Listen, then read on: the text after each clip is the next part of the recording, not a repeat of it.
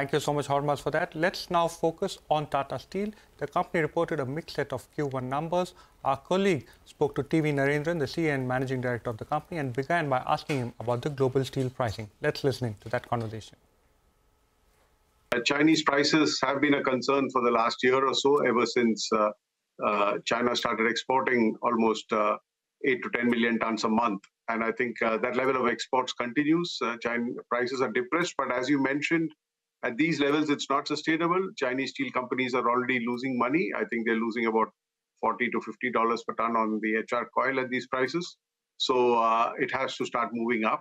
And coking coal is not moving down as much as it should if steel prices have to stay at these levels. So I do expect that we are pretty close to the bottom. All right, so that's heartening to hear. Let's focus on business then, and let's take the positive side of the business first. The India operations, fairly steady, EBITDA per ton more or less in line with what the street was working with. Give us a few details. You have Kalinganagar that's going to be commissioned in the next couple of months.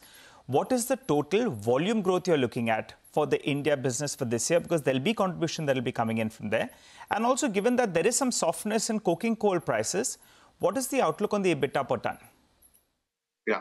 So as far as volumes are concerned, the guidance we have given for the year is about 1.7 million tons coming out of Kalinganagar.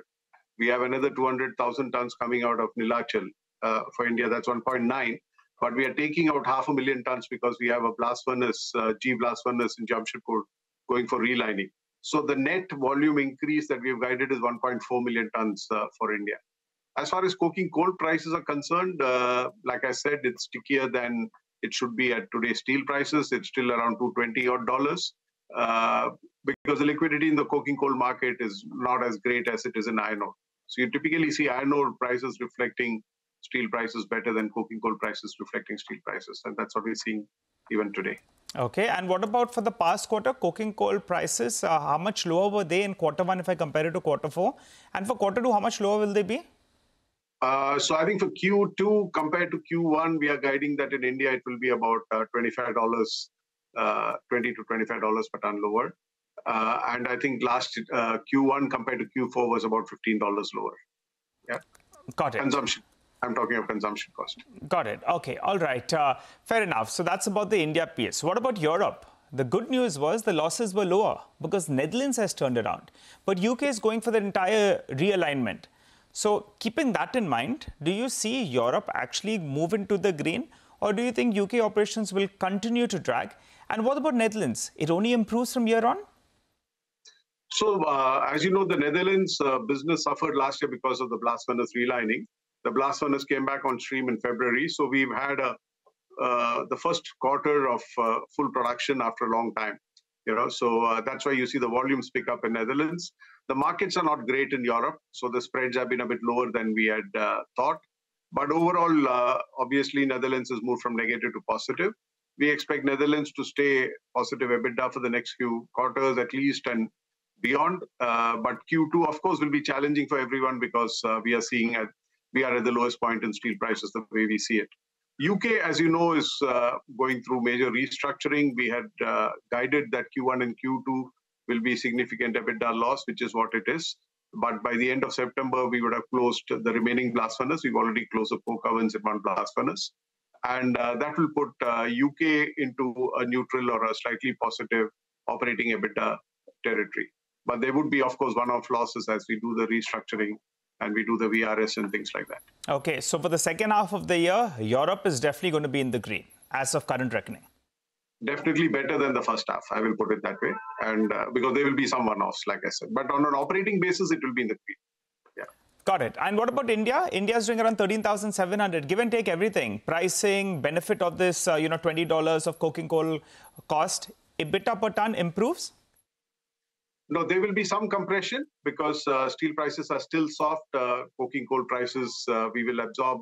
We will get some of the benefits. So there will be some compression. But again, I look at Q2 as being the low point of the year. And hopefully Q3 and Q4, things will look better because we'll also have additional volumes coming in from Kalinganagar.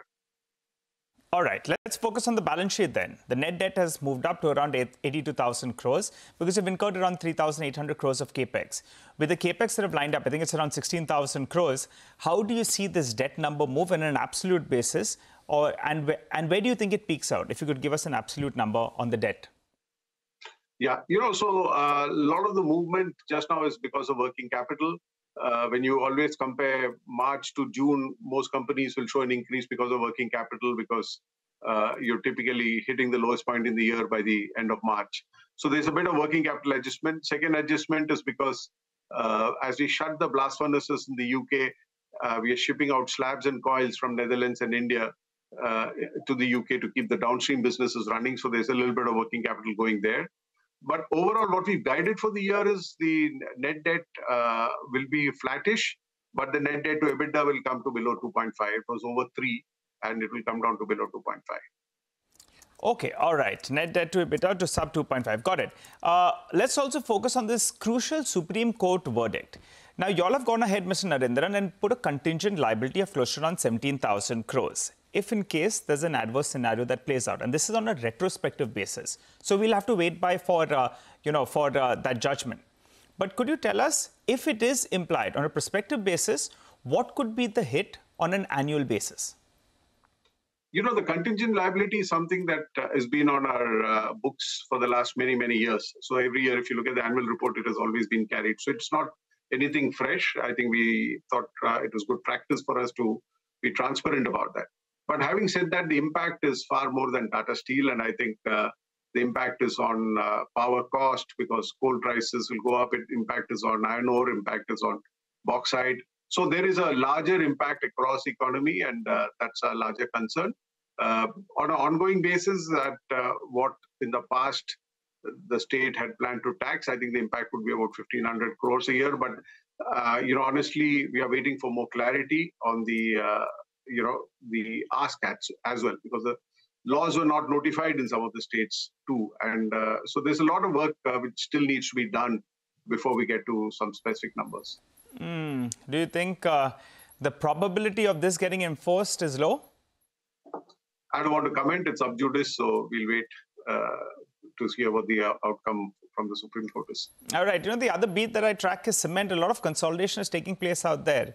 Over here, you have, the top 4 players that hold bulk of the market share. But there are a couple of assets that could come out. One is Mr. Agarwal's asset. The other one is NMDC Steel and RINL as well. In the past, you've said that you want to focus more on organic growth. But if these assets come up, is Tata Steel interested?